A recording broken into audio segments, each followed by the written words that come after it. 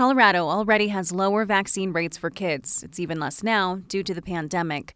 Among those vaccines that have fallen behind is measles. Well, I think most people haven't experienced measles, so they don't have a healthy respect for it. But measles can be very serious. Dr. Reginald Washington at Rocky Mountain Hospital for Children says he's concerned for measles outbreaks in schools and throughout the community. We fear that it will increase because there's more vulnerability in the community because of lack of vaccinations. Parents who delayed are now playing vaccine catch-up, including mom Brooke Howell with her youngest. Everything went to telehealth, and we could have gone in for vaccines, but we just kind of pushed them, honestly, because we didn't want to go in the doctor's office. We didn't know where we would be exposed to other germs, so it did set us back a little, but now we're getting back on track.